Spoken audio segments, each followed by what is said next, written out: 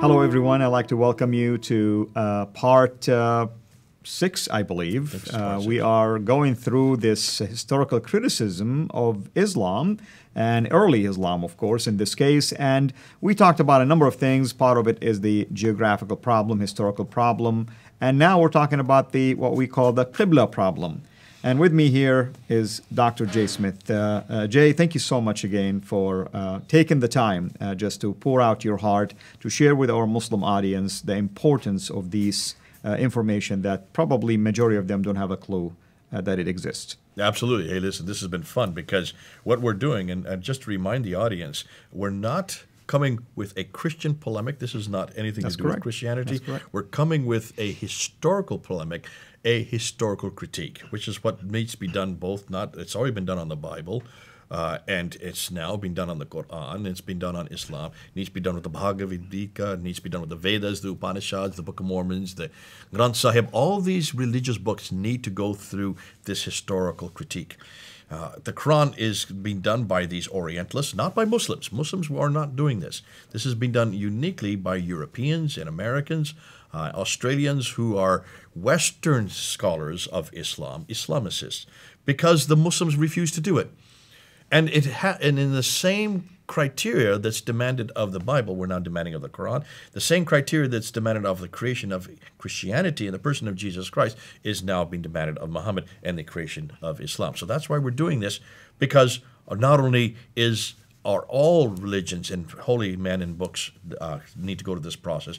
To be credible historically, you need to follow and you need to have succeed what we call the historical test. So there should be no anger about this. I don't hope that Muslims aren't angry I with what hope we're so saying. too, because we're not really trying to attack them here. We're trying to wake them up. We're not even talking about Muslims. You notice we haven't said anything about Muslims.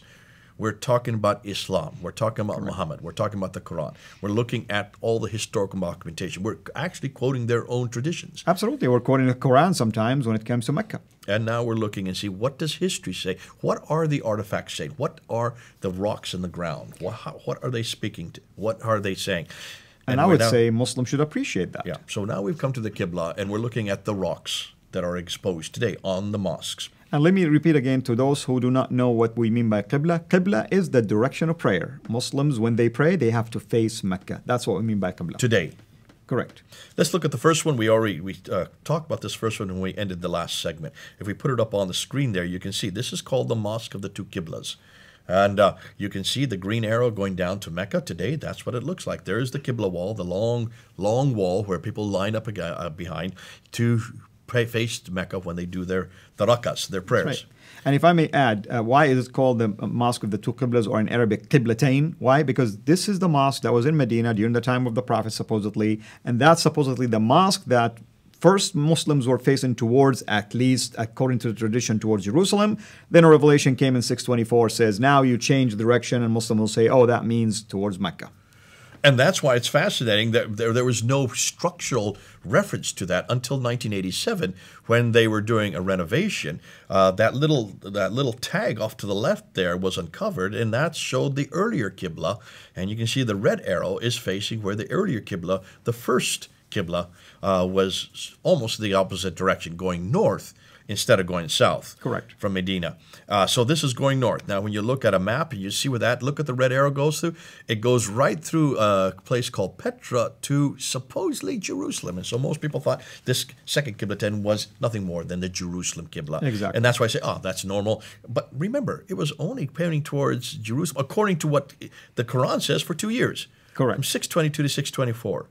So that doesn't make sense that such a large structure would be built for just a 2-year period and then destroyed and rebuilt again. Obviously, this is saying something else. It probably is a much older structure. Now, let's get back. That's the first mosque he looked at. Dan Gibson. Now, remember, everything we're looking at is from Dan Gibson's book. Correct. And he's looking at these Qiblas. He's gone to 65 of them. We're going to look at them each one, and this is what he has found.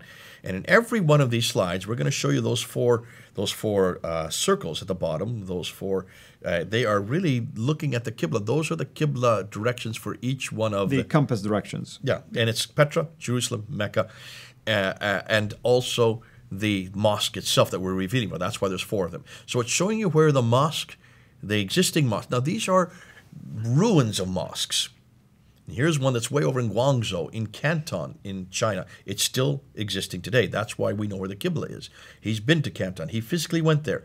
And in every one of these mosques, Dan Gibson went. He went physically. He's the first to do this.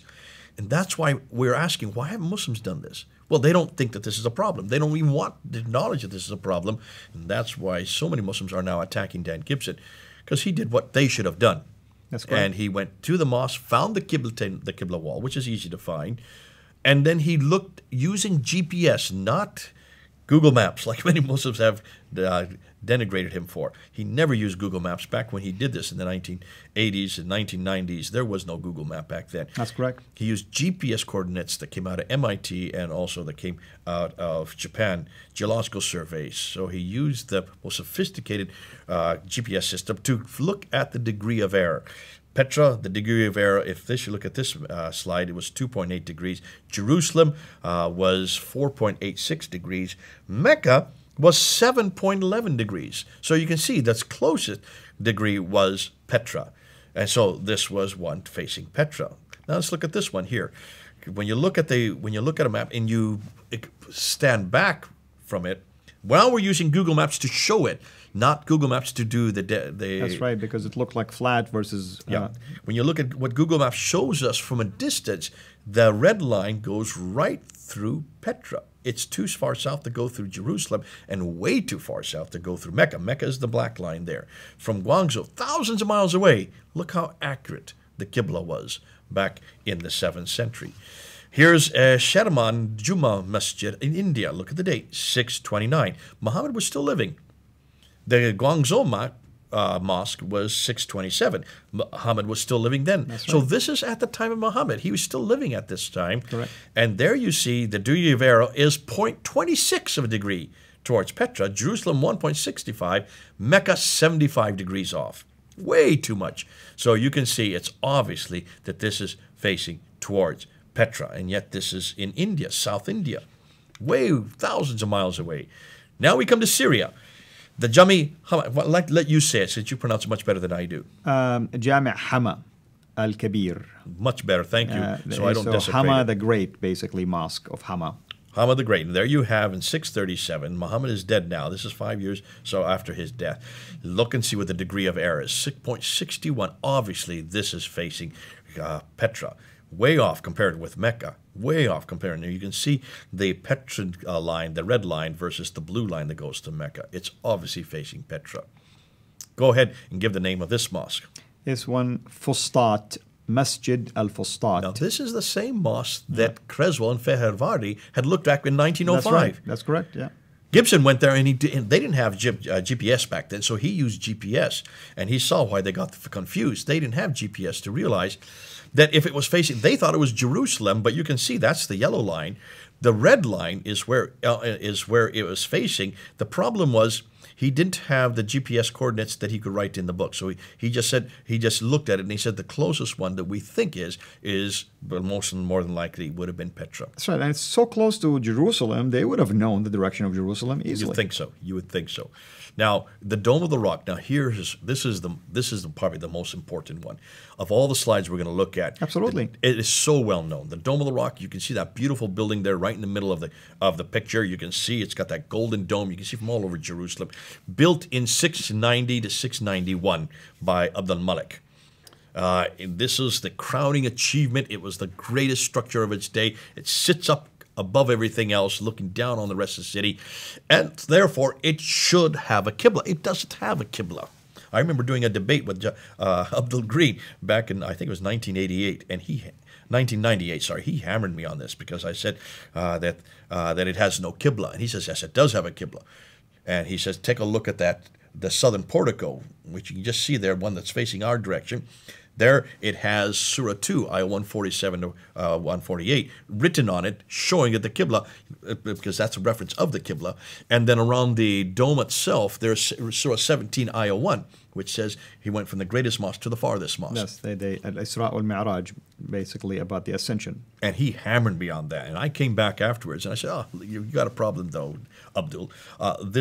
That southern portico and that dome were not built in 691.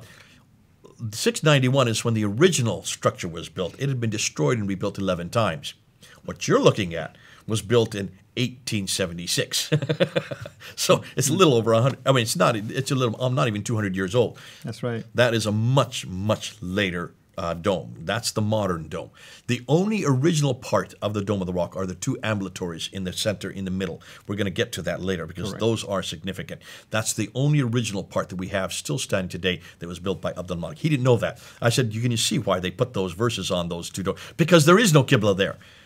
And there should be a Qibla. But look at the entire structure. Look at the whole citadel. And what is it facing? If you want to find out where the Qibla is, look at the entire citadel. And you cannot destroy and rebuild it again. It's there for perpetuity. And you can see it is facing Petra. That's correct. Now, how do we know that? Well, we'll get to that when we come to the Al-Aqsa Mosque built in 709 that you can see there right in the foreground. But let's continue on with now the how would you pronounce that? Humayna Mosque. The Humayna Mosque in Jordan, 699. Now we're getting to the end of the 7th century. Look at the degree of error is by far much closer to Petra than any other three. Therefore, it's a Petran-facing mosque. Here we get number 8, the Amman Mosque in Jordan. And you can see it's in 701. Now we're in the 8th century. We moved to the 8th century. Remember, the Qibla was canonized in 624. That's correct. Yeah, that's 7th century, basically. According to tradition, 624 was when it was when it was canonized. That's the Qibla. Now we're 2 years after Muhammad moved to Medina. Now we're in 701, 8th century. Closest city is Qibla. Here you see the Grand Mosque in Sana'a in Yemen, 705. We're in the 8th century. Only 0.36 a degree off. Now this one is fascinating because some people say it could be Jerusalem or it could be Petra, but because of the fact that it is facing more distinctly, they say the one in Sana'a, Yemen, is also facing Petra because you go right through Petra to get to Jerusalem in that case. Correct. What's the name of this mosque? This one is Khirbat al-Minya Mosque. In Israel. Yeah. 706. Again, by far, it is closest to Petra than either Jerusalem or Mecca. And you would know that because it's in Israel right close to Jerusalem. You would know if it's facing Jerusalem or if it's facing Petra. In fact, it's almost completely opposite from Jerusalem. That's an easy one to look at. That's right. Now, take a look. Notice how up to 706, all the Qiblas are facing Petra. You notice? Look at all the lines coming in. That's right. I mean, using Google Maps today, I'm using this just so people can see it easily. Look where all the lines come to. It's not a coincidence. I mean, forget about the ones in the top. Everything else points clearly to Petra. If somebody want to argue otherwise, they need explanation. No. Medina, Guangzhou, Sherman, Jamia, I'll let you do that. Fustat, Dome of the Rock, Humayna, Amman, Grand Sana, Qibla. All the mosques facing up until 706. Look at all the black lines there. They're all facing Petra. Not one of them is facing Mecca. That's right. That's right. You should look at this map and you can see there's a real problem here. Absolutely. Why is it they're not facing Mecca? If Mecca was a center of center not only of history, because it's where Adam and Eve were sent to, if Mecca was where Abraham lived in 1900 BC, if it was a center of trade, and if it was the center of the Qibla by 624, why are none of these mosques facing it? We're in this 8th century now. Let's move on. I want to just, before we do that, look at this here. All 17 Petran mosques, Qiblas, fall within a 45-mile dotted circle, proving how accurate they were. Look at that picture. We're going to come back to that because that's hugely significant. As far away as thousands of miles away in Guangzhou, how is it they got it that accurate? That was amazing. Okay, let's move on. Now we get to the Wasit Mosque, 706. This is the first mosque that comes up with a second Qibla. We call it a correction. Is it a correction? Hold on to that. Looks like that this is not towards Petra, not towards Mecca, nor to Jerusalem. It's somewhere in between Petra and Mecca. And this is what Dan Gibson calls the between Qibla. Yeah. But this between designation is hugely significant, as you're going to see later. Here, then, is a Masjid-i-Tariq in Iran, 708. It's facing Petra again. So in 708, another one facing Petra. So they're not uniformly, they're still between and Petra. Now we're into 709 in the 8th century. This is the Al-Aqsa. This is the other one that's built on the same citadel as the Dome of the Rock. Built in 709, so much later than Dome of the Rock. That was 691. And the closest city for both this is very clear that it is in the same citadel as the Dome of the Rock, and that's why we know the entire citadel is facing Petra. All right? Hugely significant. That's in Jerusalem. Interesting. Now, Jama, okay, you go ahead and pronounce that. أمي الكبير, جامع أمي الكبير. In Damascus, in Syria, 709. It's in the second one that he's been able to find that's facing that between direction. Not Petra, not Mecca. I'm sorry, that's الجامع الأموي الكبير. Yeah. Okay, Yeah. Umawi al-Kabir. Now we get to go ahead and you say this one. خربة المفجر. 714, it's back to facing Petra again. That's right. The Anjar Mosque in Lebanon. Now we're in Lebanon. Look where it's facing. 714. It's facing Petra, not Jerusalem or Mecca. Now we're in Syria again, and here is the third mosque that's facing in between. Look how accurate it is in between, though. It's almost exactly 0.35 degrees. That's right. What's this one here? This is in Syria again. حير الغربي. This is 726. We're 100 years later. We're 100 years later. Remember, the Qibla was canonized in 624. That's correct. This is 726, 100 years later, and we get the fourth mosque that is facing in between. Correct. Not Petra, not Mecca, but in between. Look at this mosque. Now, this is the significant one. This is the Bhanbor Mosque in Pakistan. Look at the date. This is the first mosque that we have been able to find, that Dan or anybody else has been able to find, that's finally facing Mecca. The very first one is not till 727. That is 103 years after the Qibla was canonized. So we can begin to see a shift now. So here's Qibla number 3. Qibla number 1 is Petra. Qibla number 2 is between. And now Qibla number 3 is Mecca. Finally, we get Mecca. Whoo! Why? We're going to come back to that question later. Let's continue on. Go ahead and give the name of this one. قصر الحير الشرقي. In Syria, 728, that's in between. Though the one before that was Mecca, now we're back to in between again. Amman Citadel Mosque, Jordan. Now I want you to look at this one a little bit more carefully. Notice there are two different mosques here.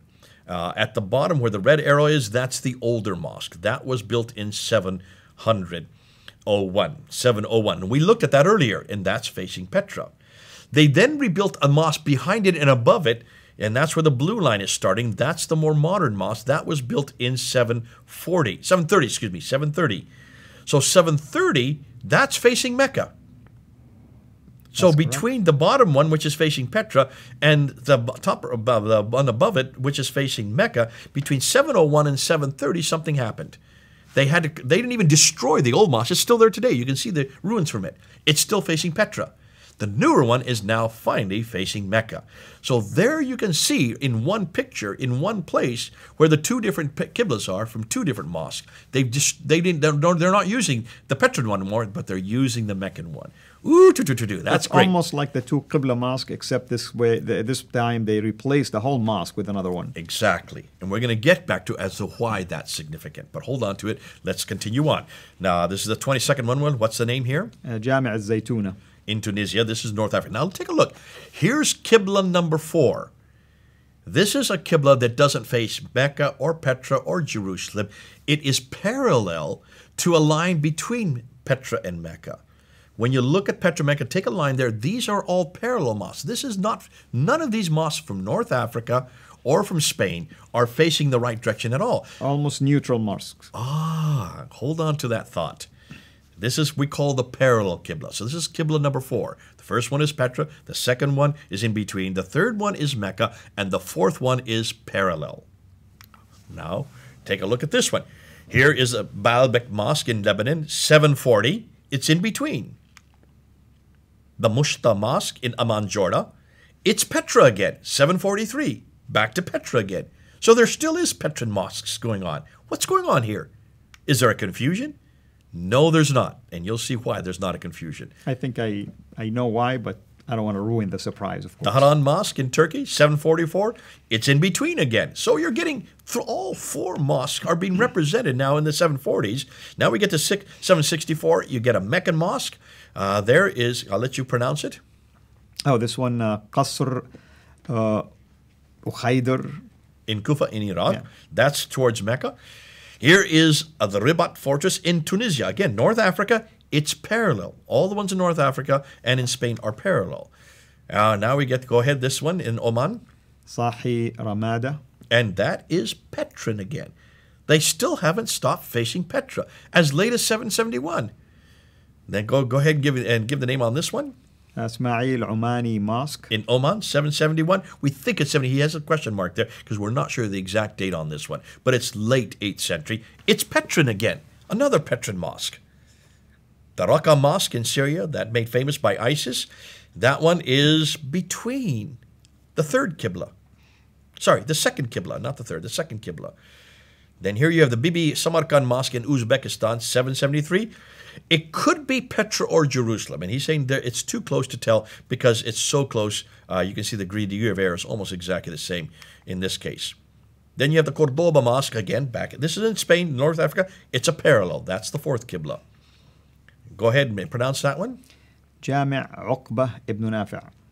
In Tunisia, it's a parallel mosque, being in North Africa. Now let's take a look. Here is a graph that shows the four Qiblas. The Petran Qibla starts from the very beginning up until 706. Then you start from 706, you have these in-between mosques starting to appear.